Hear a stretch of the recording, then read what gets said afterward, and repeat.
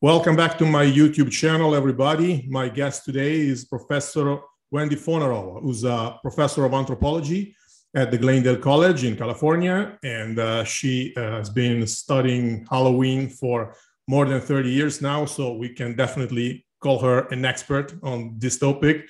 Welcome, Wendy. Thanks for your time. Thank you for inviting me. My pleasure. Can you explain me, just to start, in a nutshell, what is the story of Halloween? So most of the time when people start with that question, they're hoping for a historic one, but it really is a question about why we do rituals.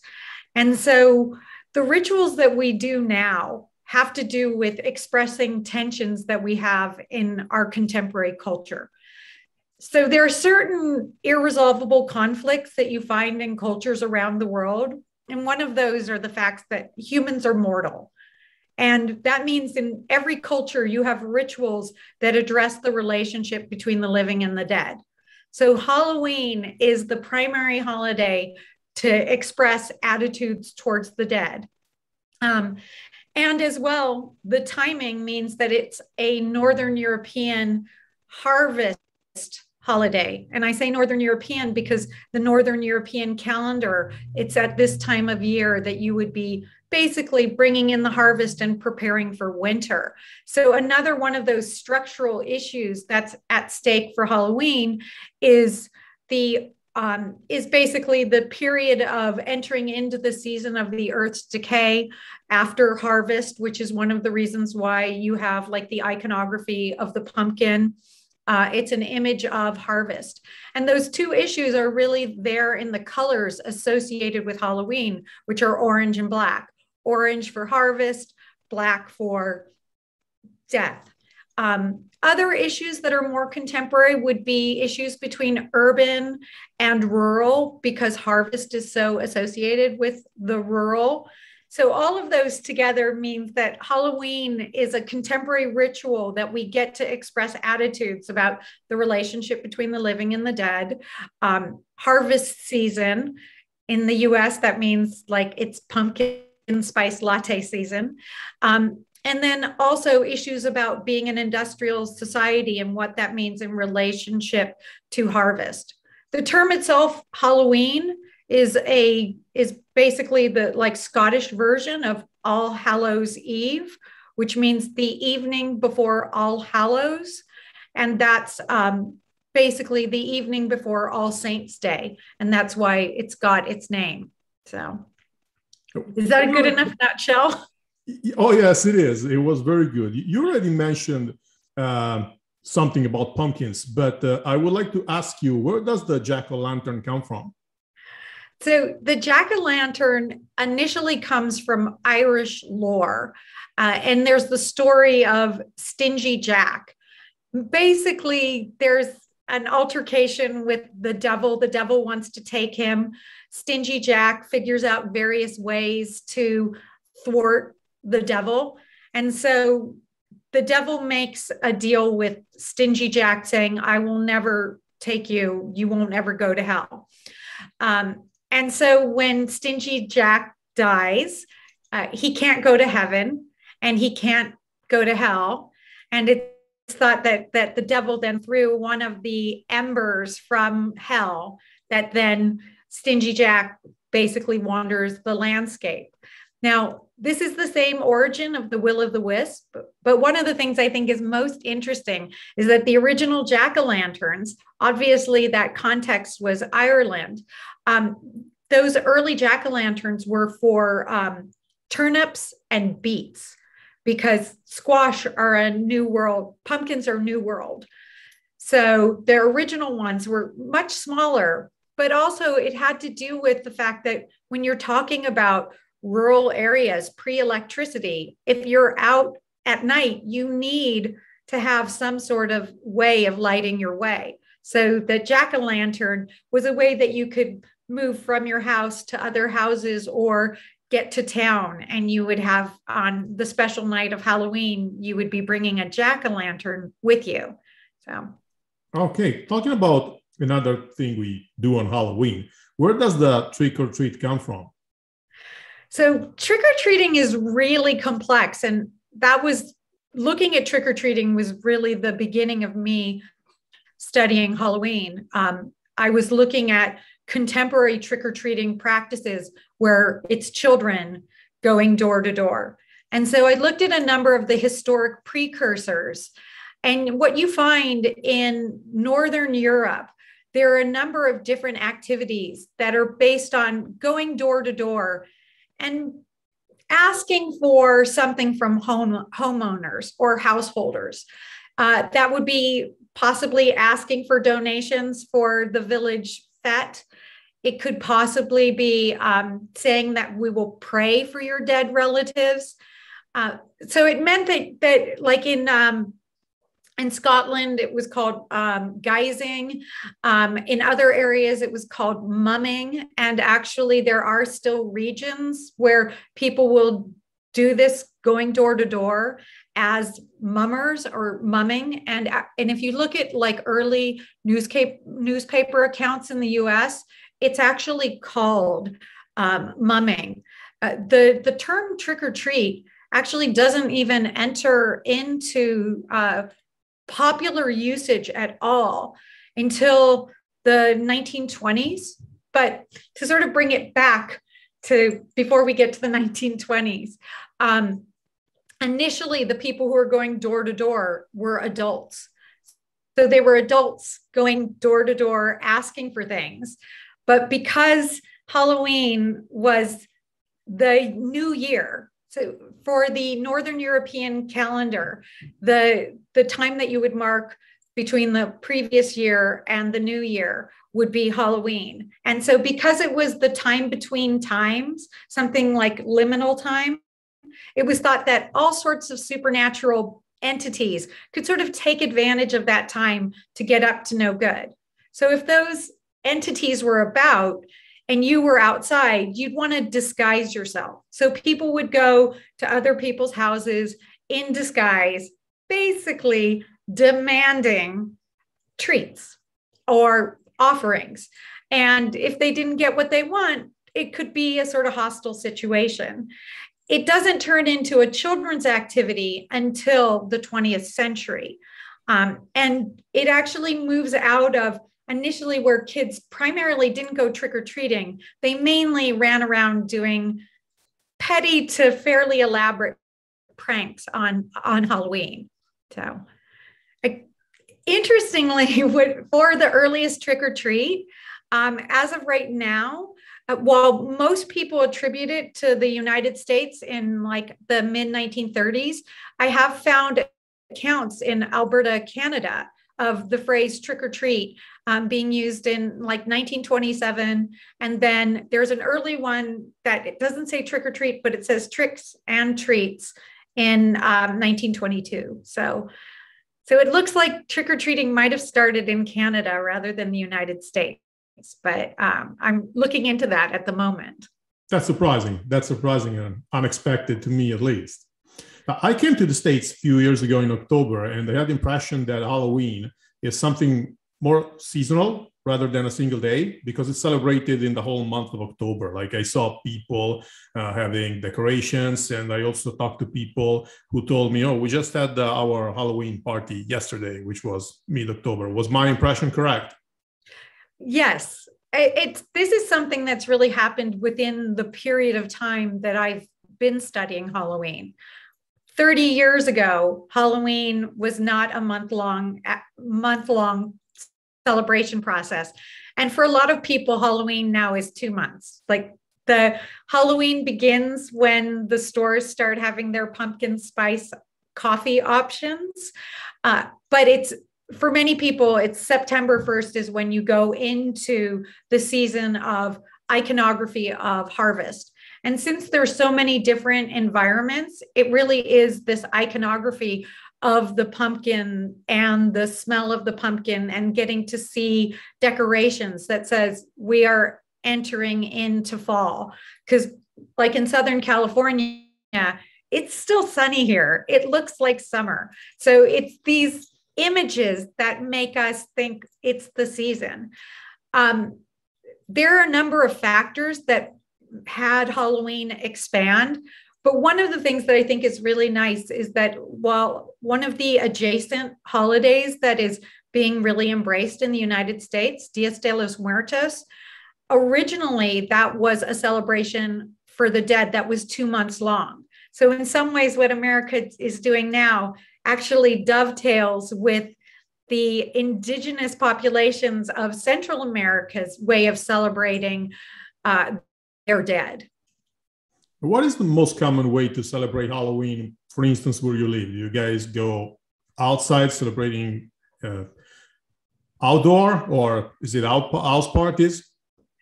So for Halloween, the doorway, that idea of between inside and outside, is a central area for Halloween. Although you have activities that are in the house, you have activities that are in public, and that trick-or-treating happens at the doorway. So in the same way I was saying the relationship of the living and the dead and the idea of order and chaos, the doorway is also inside and outside, where the outside is presented as chaos on Halloween, and that means the inside is supposed to be more orderly.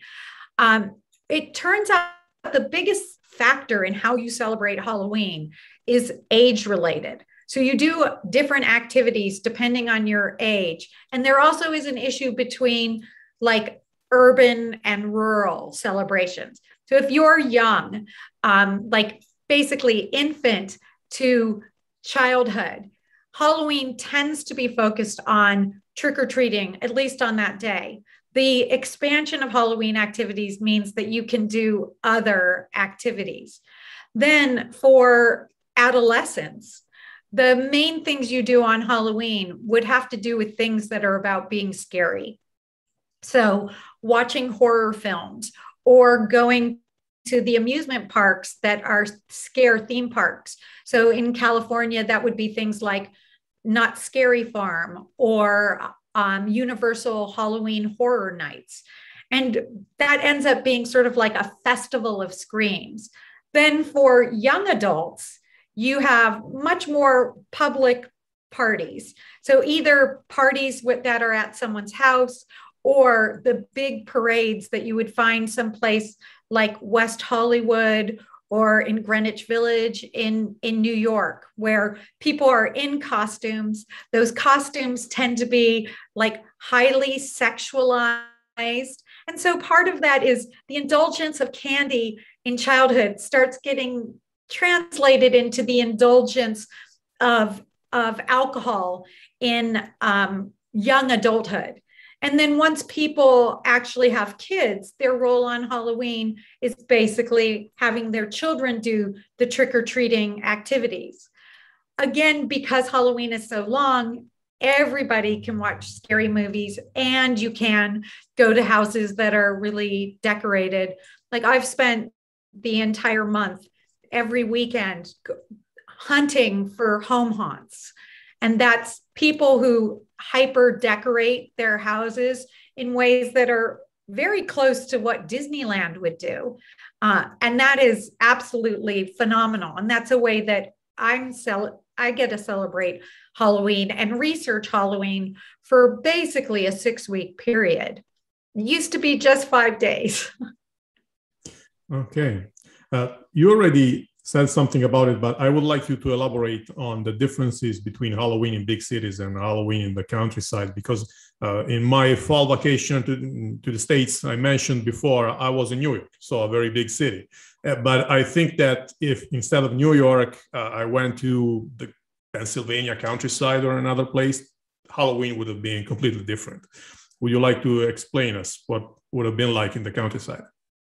So in the countryside, there is actually a sort of small similar dynamic with the larger cities. One of them has to do with, for something like trick-or-treating, you want houses to be pretty close together in order to efficiently get candy for children. So in smaller cities, what they tend to do is not have trick-or-treating happen so much in like neighborhoods where houses are very far apart. People will tend to come together like in a main square where you'll have businesses being the part of the householder, and then children being the ones who go door to door. So that it will happen in the city center, and you'll get more than a sort of multi-age parade circumstance going on. In other areas, they might not do it in the city center, but they do something called trunk or treat, so that a bunch of people go to a parking lot, they decorate their cars or their trucks, and then children get to go from car to car doing the trick-or-treating ritual, which is basically say trick or treat, and in exchange, you get some candy. What you're finding in those areas that if you don't have enough density, people will come together. Even in urban areas, like where you get your pumpkins, people like going to pumpkin patches, which is a way of setting up a rural scenario in the city. So if you're in a rural area, you usually can go to a farm to do things like get your pumpkin or maybe pick some apples. So in those rural areas, people find ways of coming together so they're in high density for Halloween.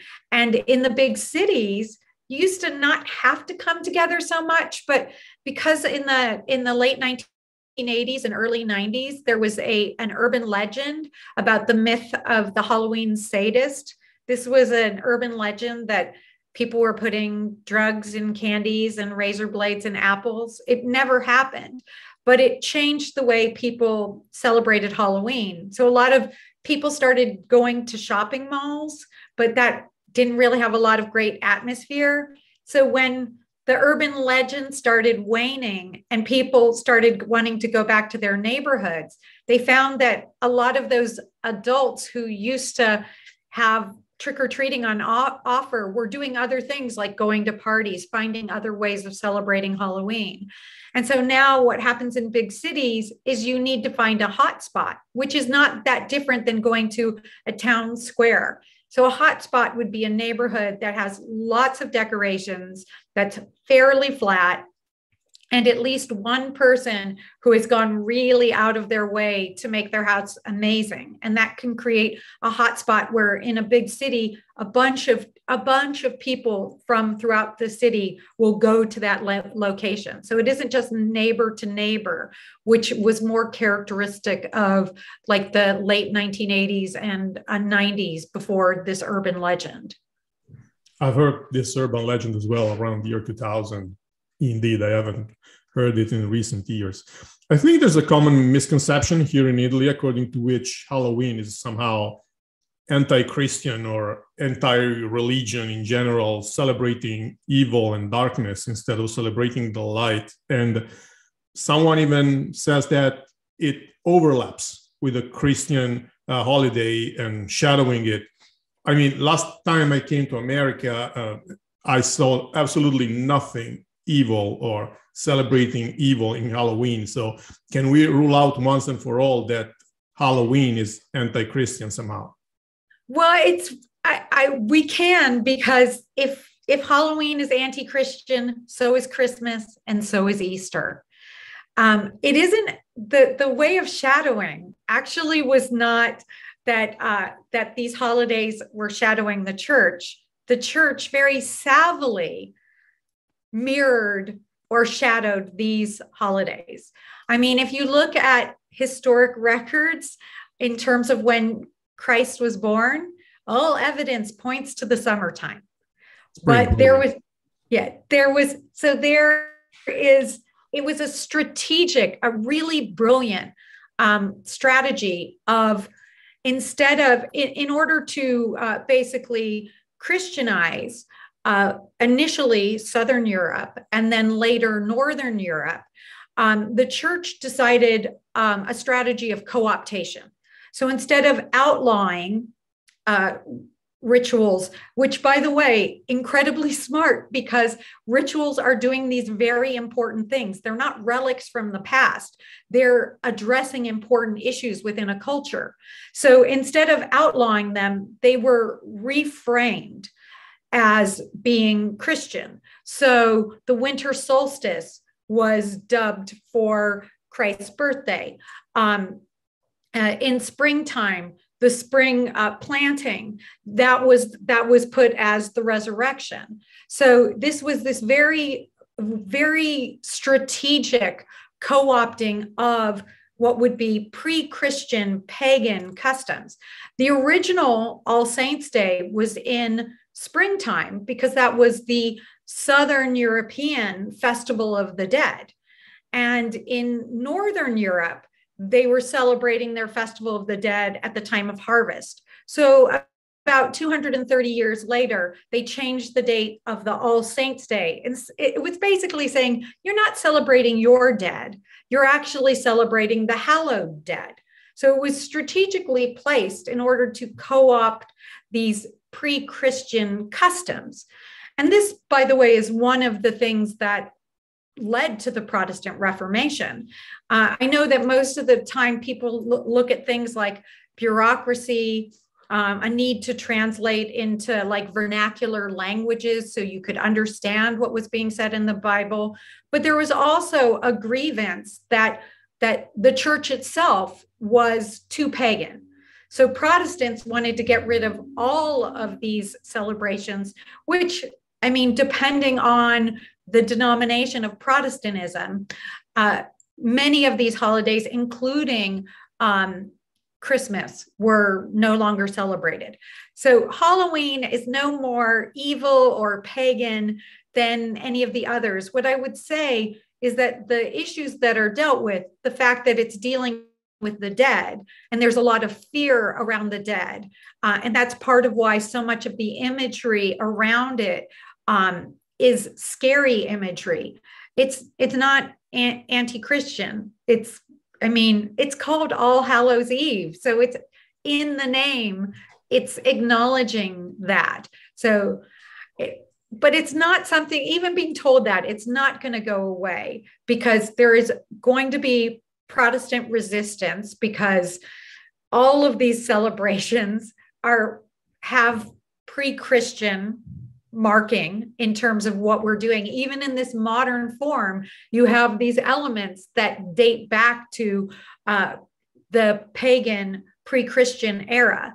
But we can keep saying there's nothing wrong with celebrating the dead and representing the dead as being scary.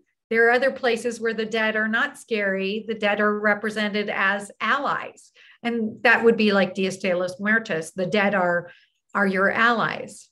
They're your ancestors and I would add that people who think that Halloween is evil have only seen Halloween in horror movies. So they think it's just about serial murderers and have never probably been to the United States during the fall season. And the thing about those serial murderers is that they're representing chaos as opposed to order. So it's all about inverting what is ordinary behavior. So if you're dealing with death, then of course, what could be more inappropriate than someone who is causing death? And depending on it's interesting, like Freddy Krueger as a horror figure, because initially he was killed because he killed children.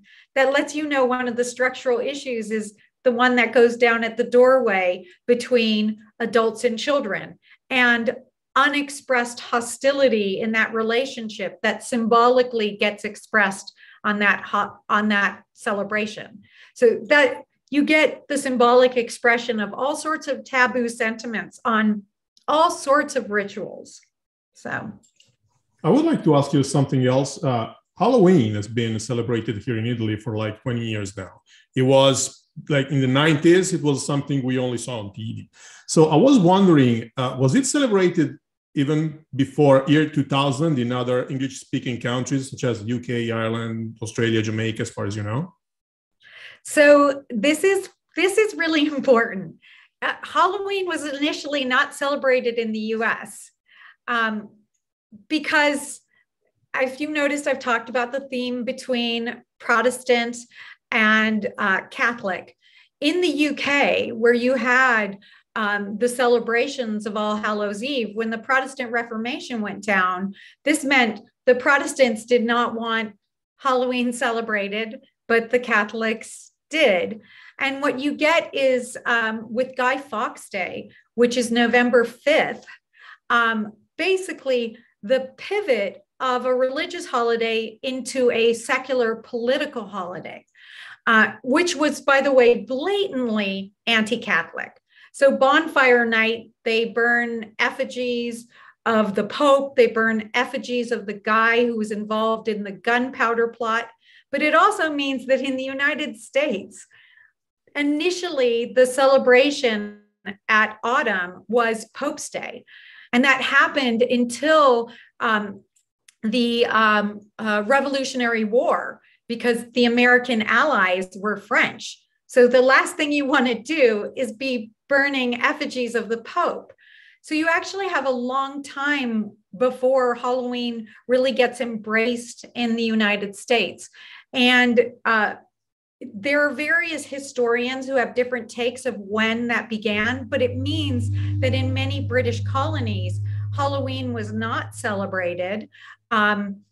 Interestingly, like in South Africa, in some parts of Canada, Australia, in the UK, the main celebration was Guy Fawkes Day, not Halloween. And it really is in the last 20 years that Halloween has been exported back to areas where it either was never before or had been replaced by a different holiday.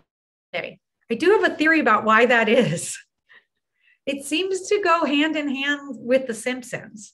So I actually think that The Simpsons, that cartoon that is so easy to translate, that so celebrates Halloween, that has been a primary exporter.